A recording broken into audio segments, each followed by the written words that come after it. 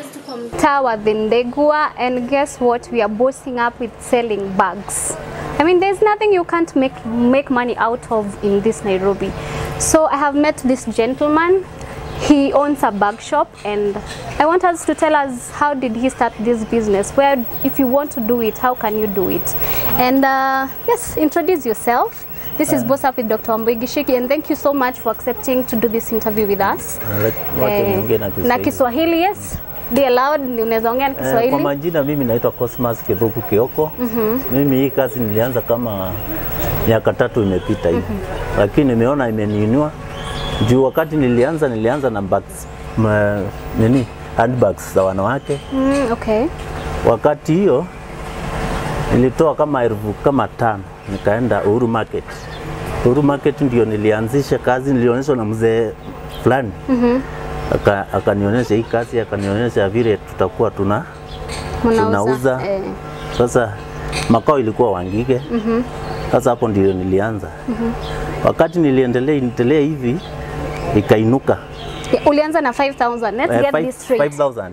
Alianza na only 5,000 Kenya shillings. Only $50, guys. Yeah. Wakati hiyo nikauza, akanionyesha hii mambo ya bags. Sasa nikaachana na handbags. Wakati nilianza hii bags, iliniinua, ilikuwa wakati hiyo ilikuwa towards December, wakati watoto wakifungua shule. Okay. Sasa hapo, so demand was high. Hapo sasa nikaendelea nikaweka 10,000. Sasa nikaendelea nikiongezea. Wakati niliongezea, niliona hiyo January nikapata hiyo mwezi nikapata pesa around 100,000. 100,000 from 10,000 in 1 month ulipata 100,000. Yeah. Wakati hiyo ilikuwa nini rush ya bags. Juni back to school. Back to school. So demand is very high. Sasa wakati hiyo tukaendelea hivi. Mimi nikainuka na nikapata kazi na nikaona ni kazi mzuri. Mimi nikaendelea. Wow. Sasa ni huyu nikapata familia. Mimi naendelea. Kasonga na maisha. Nikasonga na maisha. Ukafungua, that is now when sasa ukiniambia nifungue kazi nyingine siwezi kubali. Siwezi fungua, hii nimenishikilia. The 100,000 ndio ilikufungulia sasa shop. And the shop is located in Wangigi. Yeah. But there is something encouraging about this gentleman, guys. The shop is in Wangigi. Yeah.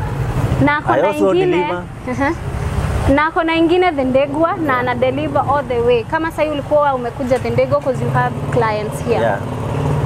Nataka watu waone hiyo difference, like you don't have to sema mimi yangu biashara iko hapa and this is where I have to stay. Lazima you be flexible as much as is making you money. How much worth is it your business, like iko worth how much by now? For sai juu kazi iko chini around 50,000. So ilirudi chini kidogo. Kidogo. But you can't blame it. Lakini sasa tunangojea hapa January. Wakati mashule ilianza kunini hivi. Kukatakata inafungua muda mrefu. Unajua sasa hii mbagi ukiuzia mtoto afunge wiki 2 haitakuwa imeharibika. Kweli. Lakini sasa hii muda sasa inakuja. Inarudi back to normal. Inakuja. Sasa hapo itakuwa sasa wazi. Tutarudi ile maisha ile ilikuwa ya zamani tu. So sasa hii business is a bit discouraging kidogo, iko chini kidogo, but economy iko hard for everyone, si ndio? So hatuwezi complain with tunakazana, si ndio? Pole pole. Tuseme kuna kijana kwa out there hajui anze wapi. Hizi bags unazitoa wapi? Hata nakwambia nazitoa Nairobi. Wapi specifically? Kwa Muhindi, Kamukunji. Unaenda tena na Uhuru Market. Unazipata everywhere. Unaenda kwa Muhindi, unarudi tena unaenda Gikomba. Unapata bags. Gikomba unauza new bags pia ama inakwanga kuna maduka. Pia kuna maduka huko. Ukitaka nini? Mtumba utapata. Ukitaka hizi utapata. Yes. Yeah. So penye watu anataka. Ataka na kuna 5,000 ako in a position ya kwanza hii biashara. Pole tu. Pole. Encourage a young person out there, something, just tell them something. Nikikutana na mwenye ana nini, ana urge, na desire. Mimi nitamuonyesha.